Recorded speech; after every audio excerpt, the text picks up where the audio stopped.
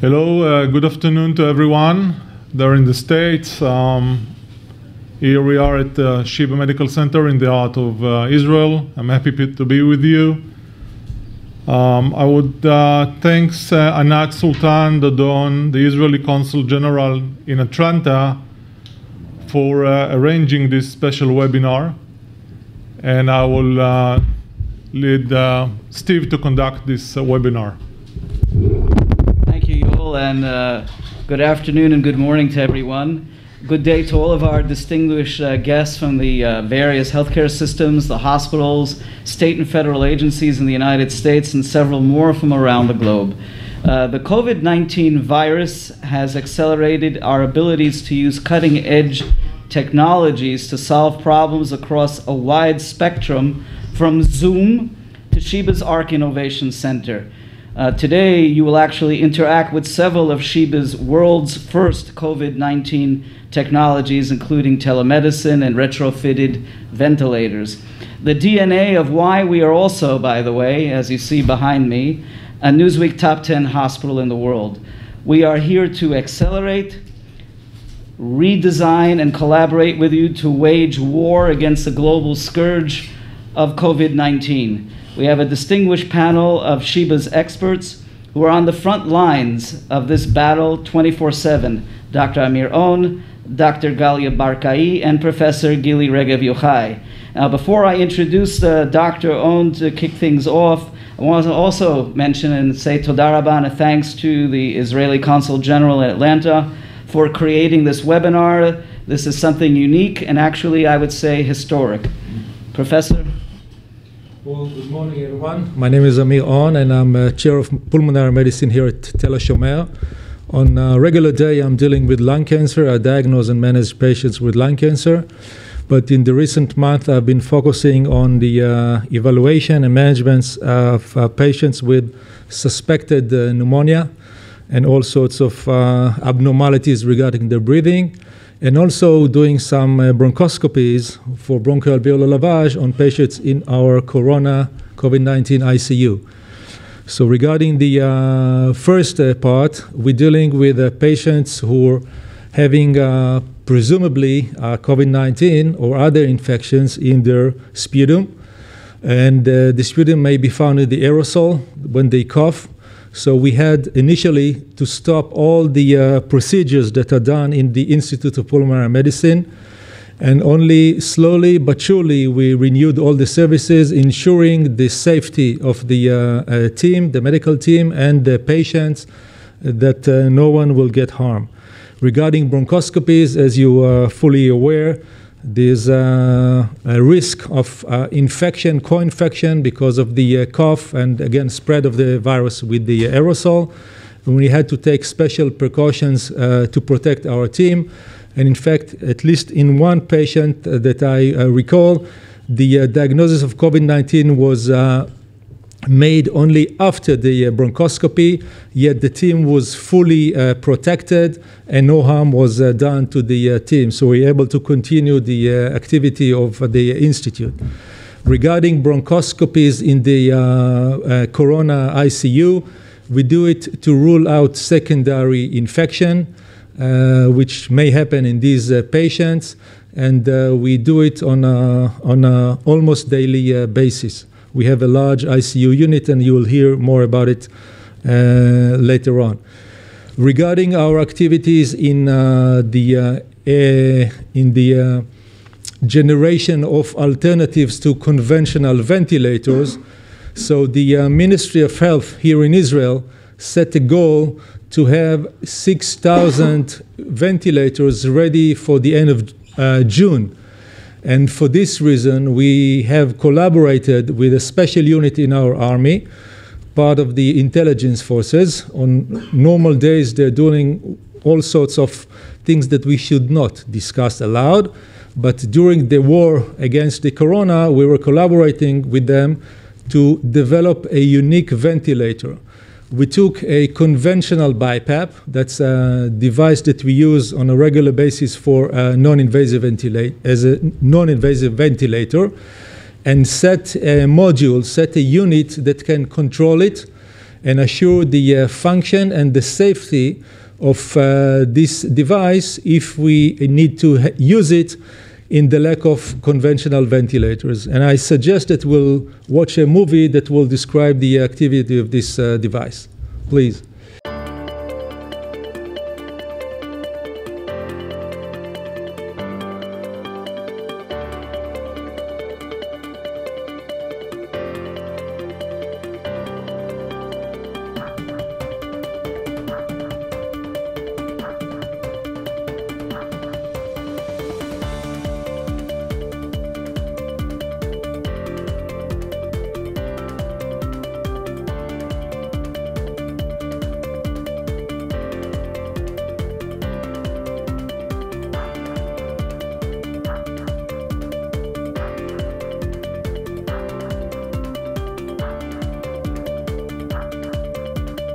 Hi, I'm Galia Barkai. I'm head of the Pediatric Infectious Disease Unit and also responsible for telemedicine in ARC, the Innovation Center of Sheba. And I would like to tell you a little bit about what we did in Sheba using telemedicine services to deal with some of the special challenges that were brought to us by COVID-19. Okay, so our story began on February 16 when Israel did not have yet corona patients in Israel, and we were asked by the ministry to bring back the Israelis on the Diamond Princess cruise ship home, and we knew that some of them might have coronavirus, although they were negative when they were tested on the cruise ship. So we had about 2-3 days to find a new location to put them in isolation, and what we decided is to take a facility that was dormitories of students here next to Sheba. It was isolated and outside of the main campus. That's why we chose this facility. And what we wanted to do here was to create a new model of treatment of patients in which we still continue to give the highest level medical care that we're used to give, but now we had another goal, and it was maximal crew protection. So in order to do that, we also used minimal physical contact measures. What we did is actually to locate the patients. The first, it was the patients from the cruise ship, and then other patients when they started to come in the facility, while the medical staff was located outside of the facility in an inflatable tent in which they had all kinds of screens and technologies which allowed them to communicate and monitor the patients inside. We called it the teletent, since it was a tent from which we did telemedicine with our patients. So we wanted to harness the telemedicine technologies that we have, we were already starting to use before, for three main things. First of all, the most important was communication, because we knew we had to communicate with the patients in the best way we could in order to prevent our entrance there. Then we also wanted to monitor them, and we wanted to be able to perform physical examination in case we needed to perform physical examination if they got sick. So for communication, we used all kinds of backups like telephones, cell phones, and emergency press buttons. But the most effective communication means was provided by an Israeli startup, Uniper. Uniper actually is a simple TV box that we put on the TV screen, and it turns the television into an interactive TV. It has a customized, easy-to-use remote control with a built-in microphone and a small web camera, which allows the patients to communicate with the staff outside with the ease of, with a very easy and efficient way. This is the way we did all the daily video rounds. We used it also for group visits. This is Professor Gili Regev explaining to the first patients about COVID-19 and the isolation measures that are needed.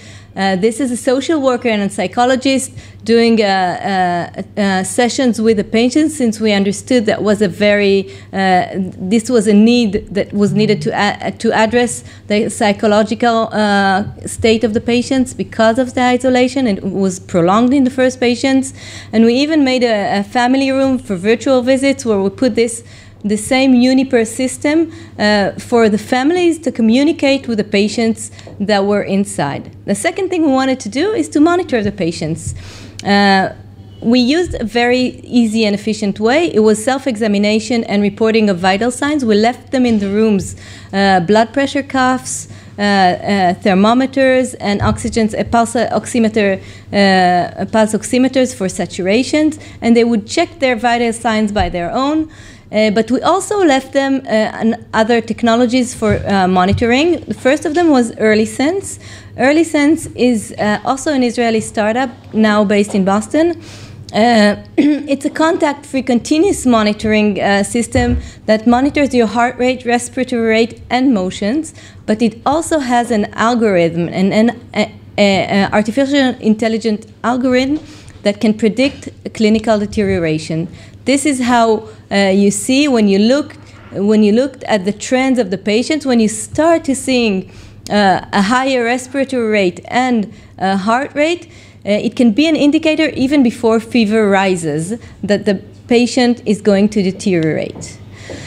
The third thing that we wanted to do is physical examination, and for that we used also an Israeli system named TytoCare. TytoCare is actually a kit, a very small machine that can become a stethoscope or an otoscope. It can help you listen to the patient's heart and lungs and watch the ears and throat, and that way you can make a thorough physical examination. You communicate with a patient, with a physician, through an application. Because we didn't want to depend on their need to download an app to their phones, we left them also tablets in the room with the application already downloaded to the tablet to make it easier to use. So this is Dr. Gadi Segal performing physical examination with the use of TytoCare. Also, we used the InTouch telepresence robot, which is a robot is not a very clear way to put it. It's a telepresence device which allows us to contact the staff that do have to go into the special care room when patients deteriorate, and to communicate with the physician inside. It has a very good camera, and it can be used from the outside and directed to see many aspects of the patient and the patient monitor. In the beginning, we didn't use it that much, but when we continued to have more, we continued as the pandemic became, as we began to see more and more patients. And we actually, Sheba built an ICU, a special ICU for COVID-19 patients in the parking lot, in an underground parking lot. We had they're much more severe patients. And then we did see that this technology of the telepresence is crucial to help communicate between the patients and the staff that has to be inside the ICU with most of the staff that is outside, located in a separate room, as you can see on your left. So this is what we did to help us. This is the way we use telemedicine services and technologies to treat inpatients. That was the first time in which we used these technologies to treat inpatients. Usually telemedicine was used to take care of patients that are distant and cannot arrive to the hospital. But as we began to admit more and more patients, we understood that most of the patients that are not so sick would have to be outside of the hospital. And therefore, we prepared for the option of home hospitalization for these patients that do not have to be in the hospital. For this, we use the Sheba Datos Health app. I won't go into details of the levels of severity of the patients, but we created a system that allowed us to monitor patients from in their homes using self-measurements of vital signs, reminders with our applications, and also questionnaires about the physical state, and on-call physicians, and video visit by the treating physicians. For more severe patients, we had an extended program, which I won't go into it right now. So actually, we made a zero-touch telemedicine toolkit that we could use not only for inpatients, but also for outpatients with corona in their houses. The third thing that we began to understand as the measures of social distancing and lockdown were employed, that we would have to allow continuity of care. We wanted to allow continuity of care to all the Sheba patients that are treated in Sheba and cannot come now to their outpatient clinics. And for this, we also use the Datus platform to allow us to easily communicate with the patients. We send them a text message. They only have to press on a link, and then they're directed directly to speak with their physician. And that allows us to make virtual visits instead of the in-hospital visits. In a very short period of about 1.5 weeks, 10 days, we were able to deploy this system widely in the hospital. More than 1,200 users of the technology, staff members using the technology, not only physicians, but also nurses, psychologists, physiotherapists, and others.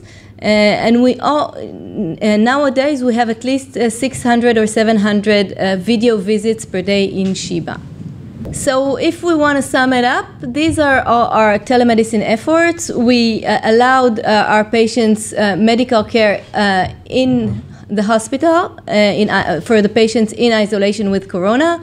We allowed home hospitalization for corona patients. We made a system that would be soon available for all Israeli citizens via the Ministry of Health. And we allowed for continuity of care of non-corona ambulatory patients. We also, through ARC, which is our innovation center, we perform all kinds of research and innovation projects mediated for targeting coronavirus as well.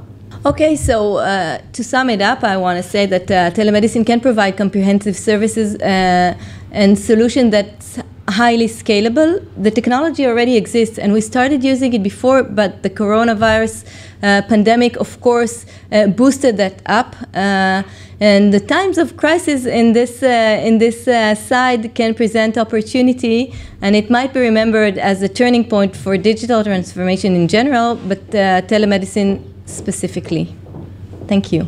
Before I turn the microphone over to Professor Yochai, Dr. Owen has to leave in a few minutes. Dr. Owen, again, this technology for retrofitting these ventilators, we know that there's an international patent between the IDF and Sheba, and we know that there's interest in the United States from this. How long will it be before we're able to see, perhaps able to help our friends across the pond?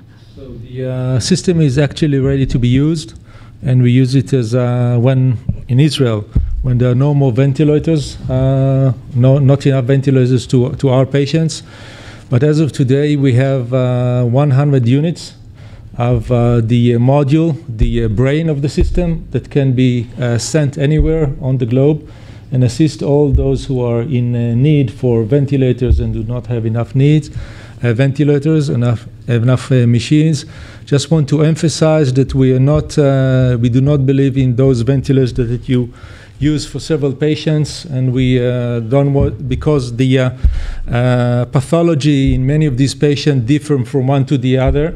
In addition, we don't want to spread any infection from one patient to the other. So this is a real backup device that again is ready to be used when all the conventional devices have been exhausted.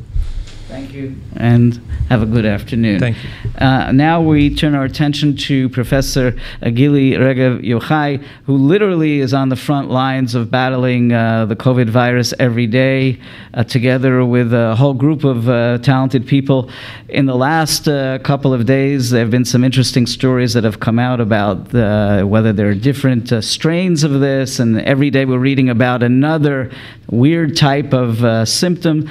What have you seen? You've seen now, what, about 400 patients, corona patients here at Sheba, the most of any in the Middle East, I would assume. So let's bring everybody up to speed on what you're doing and what you're seeing. I'm the director of the Infection Prevention and Control Unit at the Sheba Medical Center. And the main focus actually is changing with the pandemic as it's moving forward. And what we have been doing initially is really all of the preparedness for the pandemic. How do you actually continue the routine life of a hospital together with treating coronavirus patients? How do we put them distantly, as distant as we can? That's why we built the ICU underground, different place, not in the hospital. So we have still the regular ICU, we have the regular ER, but we have a specified and very separate place for the coronavirus patients. What we're currently focusing on is actually moving to the second phase of this pandemic, when we start understanding that we need to live with the coronavirus. It's probably not going away. We're going to have these waves back and forth. We assume we're going to have a large wave in the winter. So we have corona now for a few months ahead with us. And the main question is, how do we actually continue treating patients? People still have acute MIs, they have CVA, life is continuing while we are treating the coronavirus. So that's the main focus currently of my unit, trying to deal with how is life going to be living with corona. How do we keep a hospital telling people not to come in if they are visitors? Only the patients can come in, and not allowing a visitor in. And, it's a very, horrible disease, I would say, in this aspect. Very unhuman and very against what we are used to as physicians. The first thing we do with a patient is touch him. Now we're not allowed to touch. We keep everything distant. And I think, as you've just seen with what Galia Barkai has explained, how we succeed with telemedicine to still keep proper medicine despite the distance that we need to keep. That's one issue of it. The other is, how do we keep patients far from each other? How do we educate actually the public to understand what this whole pandemic is? Initially, everybody's afraid. They don't want to go to the hospital. Now we want to let them come in when they need it, but keep safe while they're in the hospital. So I think that's the main focus of what we've been doing. And of course, the working together with the infectious disease unit, who is working on treating the patients. And I think one important thing of why we really want to lower the curve is because we need time. We need time to learn the virus. We know each day more about what the right treatment is, or what, maybe I would say it the other way around, what we've been doing, which we thought initially might be right, and maybe it's not the correct thing, and we learn more and more about the virus.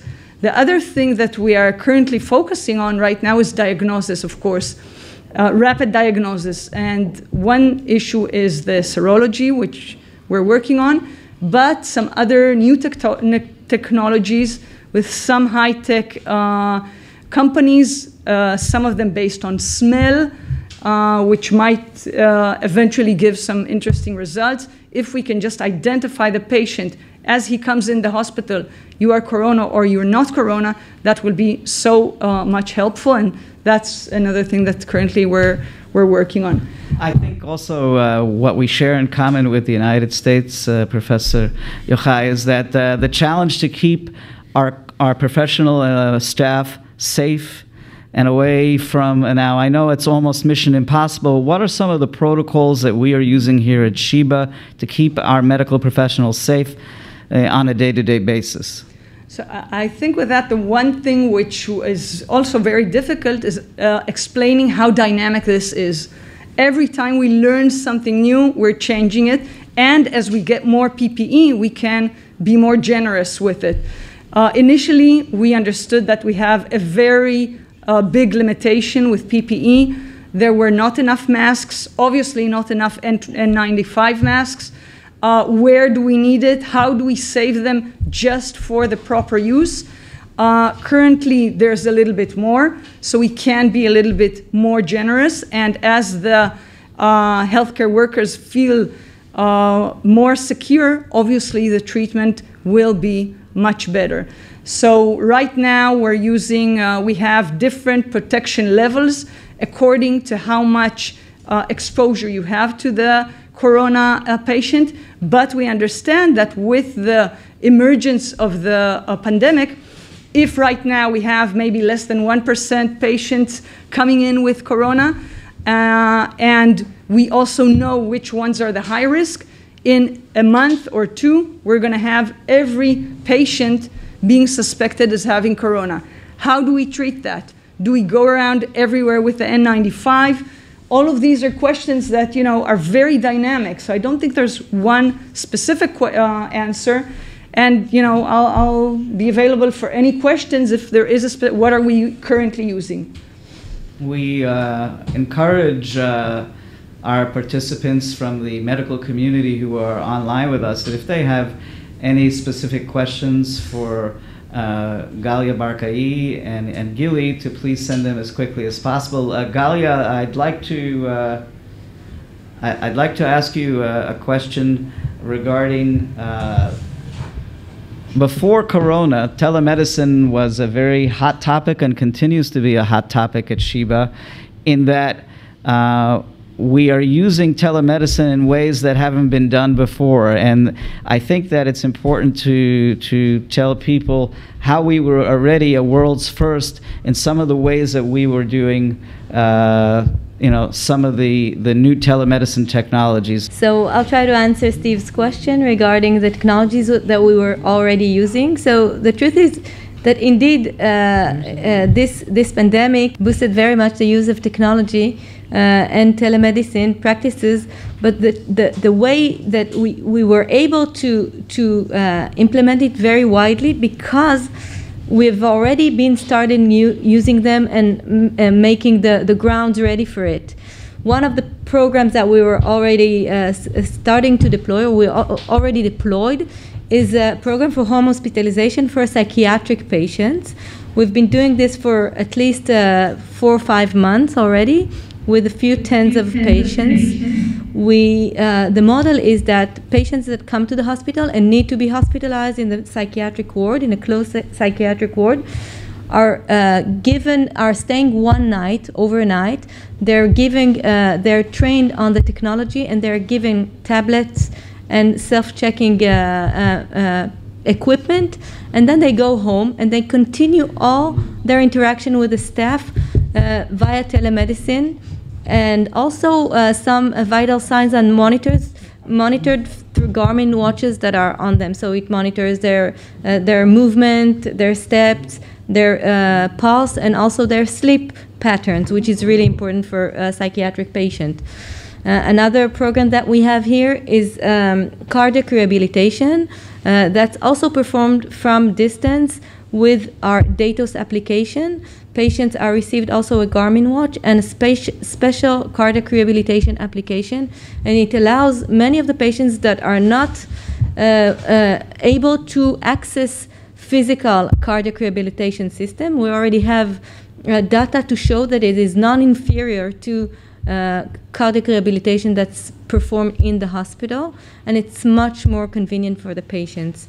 So we do all these things using technology, which I think are some of them are first in the world even. The psychiatric hospitalization is one of the first in the world, I believe. We are going to continue this with or without COVID-19. There's a whole game plan, as far as I understand, to extend all of these home care services using the telemedicine, which I would think that COVID-19 has actually pushed us faster into the future regarding all of these technologies. Would you say so? Yeah, definitely. I think the world has changed. We're physicians. We always, as Professor Gili Regev Yochai said, we always prefer to touch the patient, to see them physically. But I think telemedicine technologies are enforcing us. They allow us to do it when it's not possible, and also by means of more advanced technology, we can monitor patients, have much more information regarding their clinical status. So I believe it enforces us, even if we go back to old days when we can see all the patients, touch them with no fear of getting the disease. Thank you. Professor Yochai, every country out there has their own estimates and speaks a lot about flattening the curve.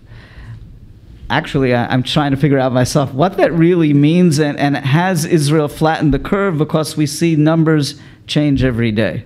Yeah, so I'll say definitely Israel has succeeded. Many countries have, and Israel has succeeded it really tremendously. I would even say much more than I expected.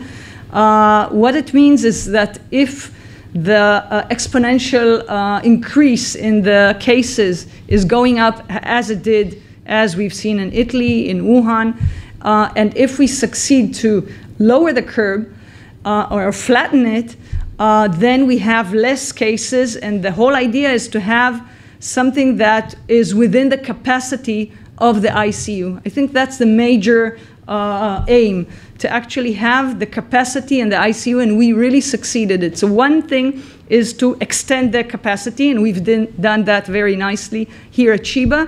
We had originally only 14 beds of general ICU. We have in total about 80 beds of ICU, including pediatric, including neurosurgery, but just general ICU, we have something in the routine between 14 to 16 beds. Currently, we are prepared for nearly up to 100 beds. Right now, we have 30 beds with patients of ICU. And that is one way that we are actually extending our capacity. So even if the curve is not lowered all the way, we are fine. What we have done in Israel, and that is what the government has done, is really a very proper, I would say, lockdown. It was during the holidays. We had the Passover holidays, and that was very extreme to have the Seder evening only with your small family, with no grandparents around, no larger family, only 4 to 5 people, sometimes only 2 people, and even adults only by themselves. They had a TV doing a Seder on that night. I think that was very extreme, but that definitely succeeded to lower the curve, and we see it currently. We have mortality rates which are much lower than most of the countries around. We have currently nearly 180, I think, 180 mortality cases, while we have over 13,000 cases which we know of. And I think that was done mainly by the lockdown. Just a few days ago, the lockdown was pulled, and the question is, when are we going to have the next lockdown? Because I expect that the cases will increase. I hope they're not going to increase exponentially, definitely not as they have initially, and that is because people are more educated. There is a lot of PR going around about, how we have to be careful. I think people understood that this disease is serious. It's not just the flu. So people do put on the masks, even in the street. People keep apart 2 meters in most places, not all. And the more we will succeed with educating the general population, the better we will still keep the curve flat.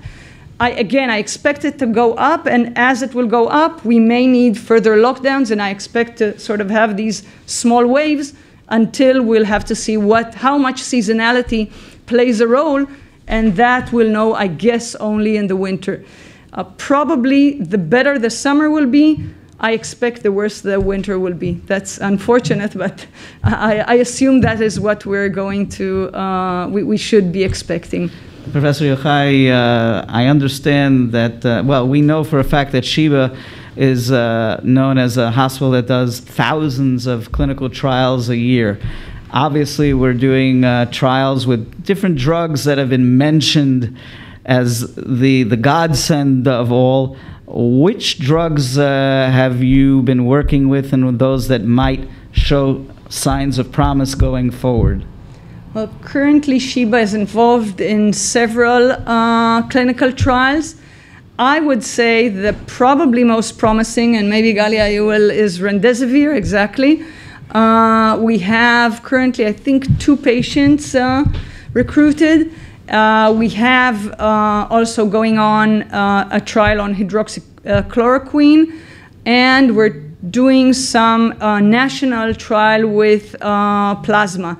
I guess probably I would say the most hopeful is the remdesivir. And which other hospitals and other universities that we use a lot and do collaborations during the year, how many have been working with you to try and exchange information? Because the exchange of information going forward is important. And another interesting question is that, do you believe that environment, every country seems to have different types of symptoms. Do you believe that environment and also an aging population in some countries over a country like ours that has a mixed population, and we do have a mixed group of corona patients in various units here, what have you discovered over the last 6 weeks where we've had to deal with this? I think that's too early probably to say anything really intelligent enough on this and evidence-based on this. We'll need more genetic trials to know more whether there is something that different populations will have it. I would say it's too early to say anything like that. Time will tell. I don't know. You have other thoughts on this, Galia? No, but what percentage of Israelis that have been tested, you believe? Anything that we have? Any statistics about how many Israelis have been tested based on population? In terms of percentage of the Israeli population, how many have been tested? Because the numbers do change every day. Yeah, but the testing, again, we have to remember, is only for symptomatic patients. So we don't really have any idea of how much the population exposure is. We need more trials, and actually we're carrying one at Sheba on asymptomatic patients, because I think that's one of the questions. How many patients are asymptomatic compared to the symptomatic? Is it 50%, 10%? Some say more. I think we need to know that in order, first of all, to really calculate the true case fatality ratio and the mortality rates, the true ones. So I don't think we have those data right now. I mean, the numbers tested are just the numbers who are symptomatic. It will not really tell us enough. I think more we learn right now is how many severe cases we have. That's probably what we know more of, how bad the pandemic right now is. Galia, regarding the telemedicine program through the teletent,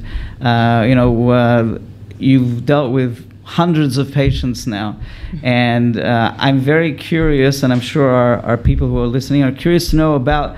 Yes, it's very difficult that you can't touch someone, but yet I believe that there is a human perspective, even in what you're doing with the teletent. You may not be able to touch them physically, but I know that you invest a lot of time in trying to bring them in an upbeat manner and do exercises with them. What has been the feedback from the patients themselves to this new telemedicine program? Because obviously it's going to be used going forward, whether it's going to be COVID-19, God forbid, another pandemic, and used for home care. The feedback from patients, I think, is important for you as a doctor and also for the human beings that you've treated during the course of this epidemic. So as I said before, the most important thing was for us to be able to communicate with the patients, and this video communication allowed us to communicate with them very well and to grab the feeling, the fact that they had big TV screens in the room. It was easy to communicate. We can hear them and speak to them. I think Gili also,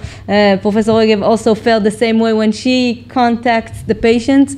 So it's we put a lot of efforts in being able to make them more the communication easier and better and more effective, and also other things that we did, like arranging for them places to go outside, organizing I don't know, sports sessions, group sessions, even the social worker and psychologist. We even used virtual reality to make all kinds of sessions for relaxation. So we do believe that people that are isolated, it's really hard for them, and we need to employ excess measures to continue to communicate with them. And actually the people that come out, they really feel, mostly with the doctors, the physicians that are treated them, they're really, really thankful for those efforts that are made. And I believe many of them do feel that an effective communication can be made with those means. Okay, so maybe I'll just please add to that yeah, for me also it was really a surprise to see the amazing things that you can achieve with Zoom. And it gave me thoughts on, initially people said to me like not medicine, but tele-education for schools is, it won't work. And once I saw how, you had group meetings and the psychologist would do like a group dynamics, it was, for me, it was unbelievable. It was amazing. And the sessions that I held with them, where I was just teaching them and everybody was asking questions, I think, now we're already a month, 2 months into this, everybody's using Zoom. It seems more something like we live with it. Initially, it was really surprising, and I think it definitely can work. And I think as it was surprising to Professor Regev, it was surprising to many of our physicians, and it helped us to reduce barriers, because people that are already using it and tried it and see that it's not so terrible and you can communicate very well and save the need for patients to come many times. I think that it won't go back to what it was before. People so that's will implement the revolution. it. This is a revolution. It's the revolution for telemedicine. I'm sure of it. Okay. One last question to the both of you. And it changes every day.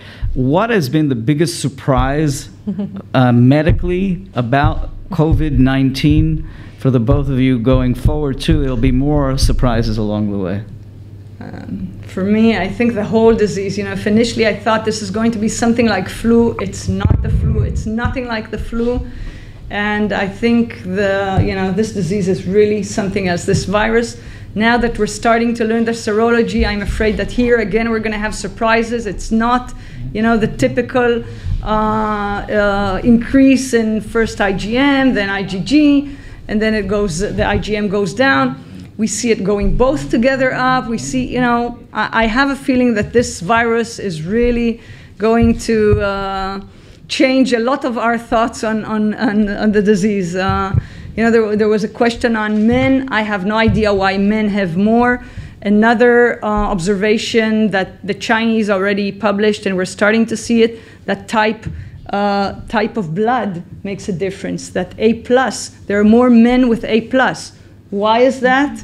It's not so good to be A+. You get worse disease. So yeah, I don't know. I mean, I think we have so much to learn that we'll have to see. And the clinical course is also surprising. The severe pneumonia that is very typical, and the blood clots everywhere, and the inflammatory process. Everything is not typical. And for me, as a pediatrician, what's most surprising is the way the disease is in children. we see the disease is much, much less severe in children, and now we're getting few signs of that maybe children don't transmit it as much as we believed they would, as in, for example, influenza. This is not influenza, it's a completely different story. Just today or yesterday, it was published that a 9-year-old boy that was exposed to 170 persons did not infect anyone. And actually, we saw here children that were hospitalized with their parents, and the parents did not contract the disease. So maybe there is something really different about the transmission mode of this disease, especially in children, and we don't know anything about it yet. Right. We'll have to learn about it. We've had pregnant women who were positive for the coronavirus give birth to children who had no symptoms and were clear of the coronavirus. So there are still many mysteries that need to be solved going forward. I thank you, both of you, for participating in this. I also would like to again apologize for the technical difficulties during the course of this Zoom session. Again, as I mentioned at the top of the broadcast, or top of the Zoom session, we are willing, ready, and able to share our knowledge and technology to anyone who will reach out to us, and we'd be more than happy to conduct even smaller chats on Zoom, which we do almost every day here at Sheba. So we'd like to thank everyone for tuning in, and we look forward to seeing you again in the near future. Thank you, and have a good afternoon.